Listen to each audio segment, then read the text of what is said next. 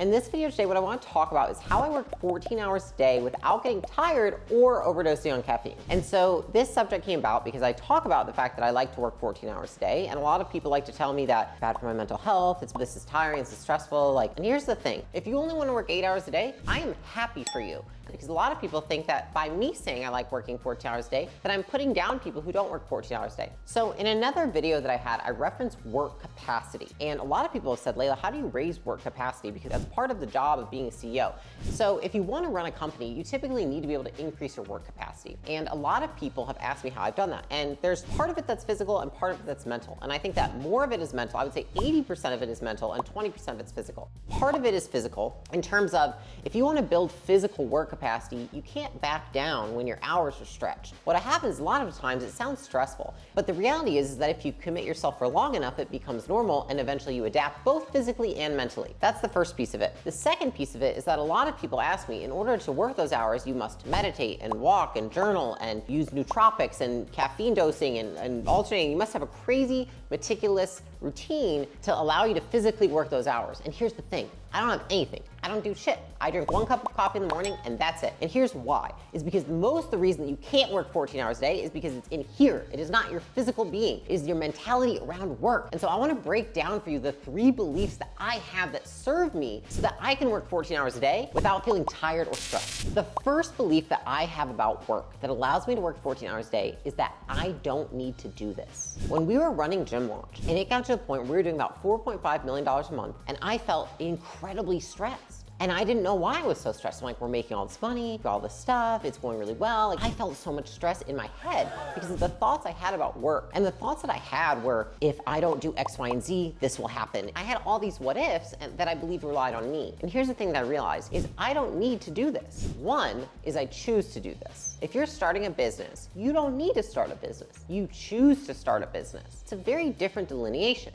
You could go have a job, you could go sell something on Etsy. There's so many other things you could do besides start a business. If you're going to start a business, remember it's a choice. The side consequence of that is that oftentimes when we get into it, we have all of this pressure we put on ourselves because we're like, people are relying on us. And what I've come to realize is that's a very selfish point of view. If you constantly are putting yourself in a place where you're putting so much importance on you, then you're going to feel so much pressure when you're working that it's almost debilitating. And I can tell you that because I've been there. That's what it used to be like for me. And the moment that I realized I was putting that pressure on myself and putting this elated level of self-importance on myself, that's when I realized, oh my gosh, I'm creating this false reality or false narrative in my brain that's actually making work way more stressful for me. And so now my motto is I don't need to do this and they don't need me. The second belief that I hold about work is that the goal is to be imperfect. So often what slows us down and what doesn't allow us to work long hours is that we constantly monitoring ourselves as we're working to make sure that work is perfect. The thing is that if you're constantly checking for perfection, everything takes longer and you have a ton of judgment on yourself. But if the goal is to be imperfect, think about how much faster you'll move. So now every time I catch myself going slower or I keep judging myself for the fact that something isn't 110%, I just remind myself, I'm like, girl, the goal is to be imperfect.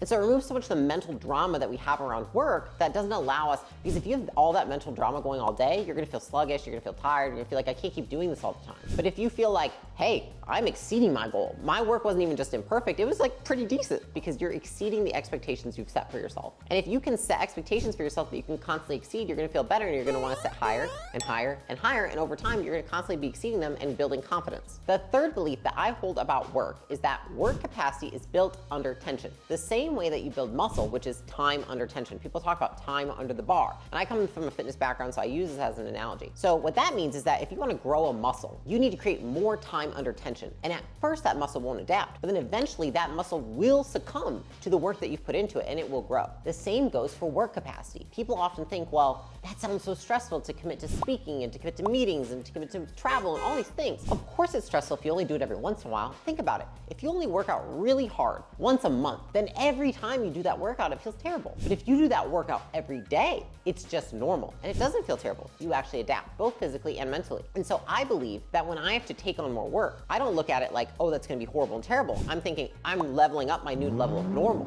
And so if I want a new level of normal, overall, I wish that I had had these beliefs when I first started working. And what I used to think is all the stuff that everyone else says, right? And everyone else is probably not where you want to be, which is, don't work so hard, working long hours is bad for you, all these things. The reality is that the the mental drama that you have around work is what's preventing you from working 14 hours a day. It's not necessarily the physical aspect of work, it's the thoughts you have about work. It's the meaning you give to working long hours. If you're able to change the beliefs that you have about work and about yourself and your output and your results, then you're able to work much longer hours because it's not sucking your energy, it's actually giving you energy. And so that all being said, a lot of people have actually requested to see a screenshot of my calendar, so I'm going to share that here so that you can see I do work long hours, I do have lots of things going on, I do have lots of things I have to switch between, and I'm okay with it. The thing is that in the beginning, switching between things, working long hours, it's hard. But guess what? I get used to it within 2 to 3 weeks, and you can too. And so if you found this useful, I actually have another video, which is how I learned not to procrastinate. So if you like nerding out on productivity and efficiency hacks, go ahead and check out that video and let me know what you think in the comments.